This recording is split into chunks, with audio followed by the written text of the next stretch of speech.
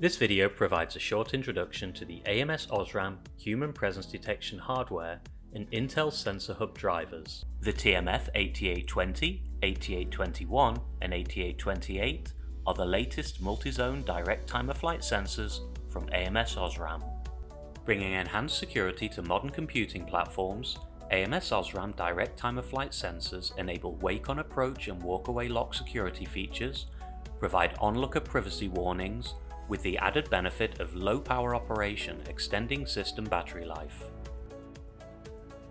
The development hardware used for this video is the AON UP Extreme or UPX developer board, sensor hub interface board, and the TMF8821 daughter card, which is mounted above the monitor close to the laptop camera. There are two software drivers provided, the TMF882X physical driver and the human presence detection virtual driver. These are designed to integrate with the Intel biometric presence element within the Intel Sensor Hub architecture.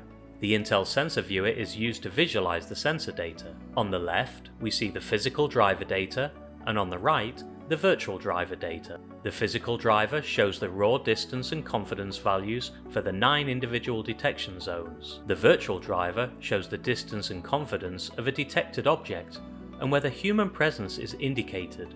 For clarity, a green tick has been added to indicate when presence is detected. In this first scenario, a user is seated at a keyboard.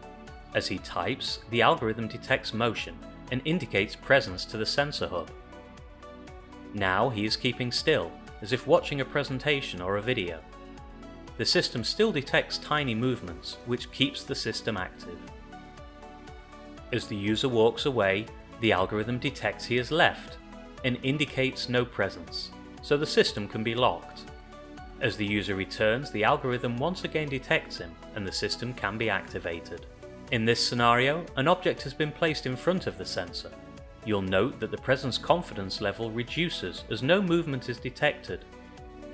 Eventually, the sensor determines that the object is stationary and unlikely to be a human presence.